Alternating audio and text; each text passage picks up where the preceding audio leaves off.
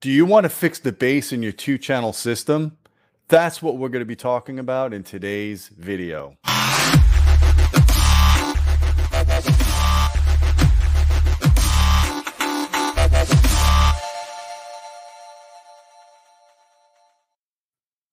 Hey folks, I'm Gene Delasalo with Audioholics. I want to help you two-channel guys out.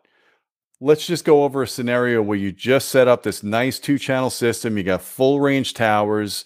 You're spinning your favorite vinyl records or you're spinning your favorite CDs, and you go and play it back and you're just not getting the bass depth or impact you were hoping for. Before you throw those speakers out, let's go over 5 ways that you can fix the bass in your two-channel system so you can have a very pleasant, very satisfied and fulfilled experience when you're listening to music. So the first thing I really want to stress to you guys, please get one of these. Get a microphone, a calibrated microphone that's USB interface to your laptop. I personally use the Dayton Audio UMM6. I'll put a link in the description below. It's a pretty good microphone. It's not that expensive. It's under $100 and it's got pretty decent accuracy down to about 20 hertz, maybe a little bit lower than that. But that's all we really care about, is we want to get that good bass integration for our speakers. So the first thing I'm going to tell you about out of the 5 is, if you've got bad bass, try moving your speakers. So if you set up your room, let's say you have a rectangular room, and you decided to put the speakers up against the long wall, and you wanted to put your seating area at a certain distance from there, and it's just not working out, first try moving the speakers in or out from that front wall. If that's still not giving you the bass that you're satisfied with, you might want to change the location in the room. You might want to put those speakers on the shorter wall and just rearrange your seats. Many times it really is about how that speaker is playing into the room, just like a subwoofer. If you want to get the best location for bass in a room, you have to move those subwoofers around. Unfortunately, though, with full range speakers, not always do you get the case where the best location for bass coincides with the best location for listening to music, listening to full range. So we'll go over another method that we could do if you find a better location for bass that doesn't suit you for the positioning of your speakers for two-channel. So number 1, move your speakers. Number 2, move your seats. You know, I've seen people setups where they put their seats up against the back wall, or they put them on a side wall. And we went over this in our last video that we did, can you get good two-channel music in a home theater? Generally speaking, you want to keep your seats away from a back or side wall. The back walls put you in a pressure maximum area, so you're going to get a lot of standing waves. You'll probably get more bass boost up against the back wall, but it's not going to be very even or articulate bass. So you want to stay away from the back wall if you can.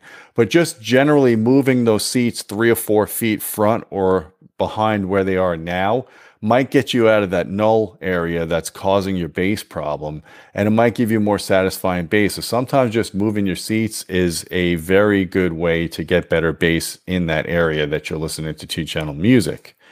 So the next one, and this is kind of an expensive and kind of a kludgy way to do it, but you could use bass traps. And I'm pro bass traps when I'm dealing with higher frequency bass between 80 hertz and like 200-300 hertz.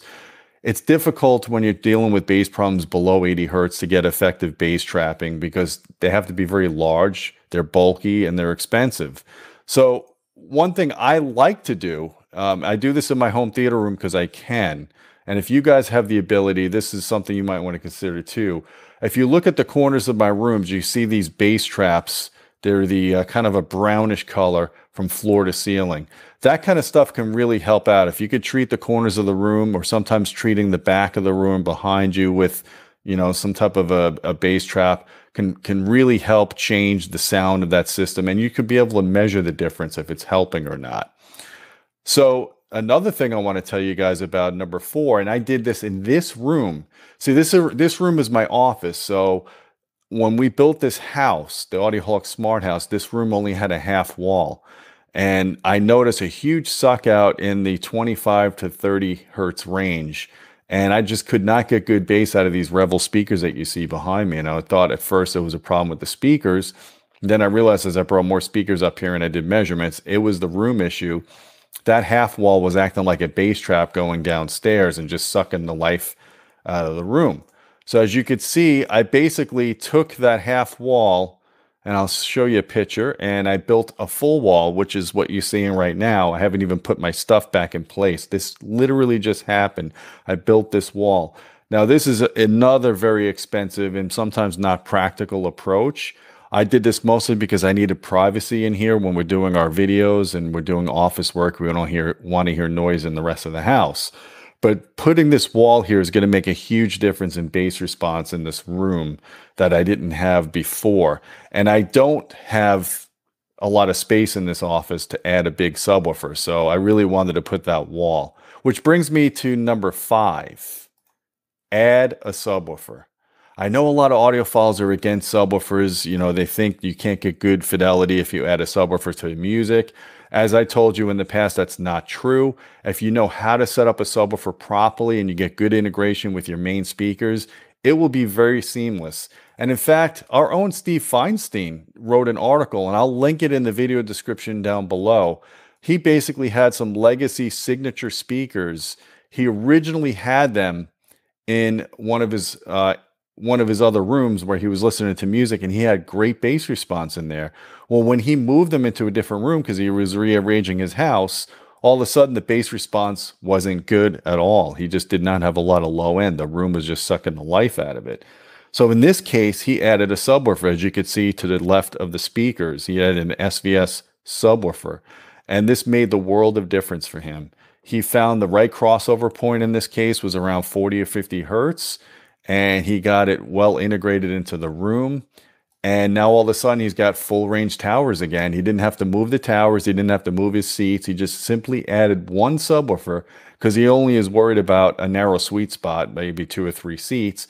And it just worked out really well for him. And I want to show you some quick measurements. So in my own theater room, as you can see in this trace, this is at the front row, the main listening position. And actually, I took an average of 3 seats, and I came up with this graph. And if you see in the red, that's without the subwoofers in the back. That's just the main speakers with their own powered subs built in. And you can see that huge suck out at around 95 hertz is really bad in that seating area. And that's caused by SBIR effects. And I'm going to do a separate video on that as well, and we could go over that later. But as you can see in the green trace, excuse me, adding those rear subwoofers really made a difference. It smoothed the bass response out. You could see I gained about 4 dB of bass output across the entire frequency spectrum from 70 hertz and below, and actually linearized and flattened the bass. But I got a 15 dB boost of that bad suck out. So that really helped fill in the blanks there, fill in that pretty wide gap. And as a result, the bass is a lot smoother. It sounds more integrated.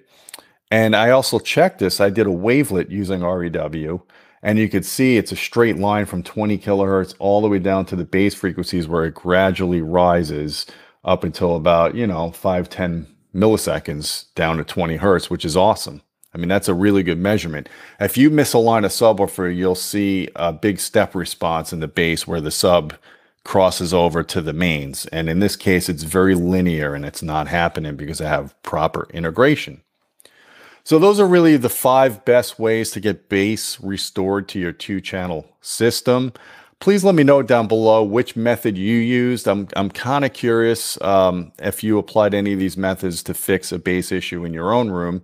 And if you want to hear more on each of these different aspects of what I recommend, give me some comments below. I'm just doing a very general video like I did with the 2-channel for home theater video. And if you guys want to see more advanced videos on these topics that I cover, give me some comments, smash that subscribe button, hit the like button, do everything you can to spread the word. We appreciate that. And don't forget about our Patreon channel at patreon.com/audioholics.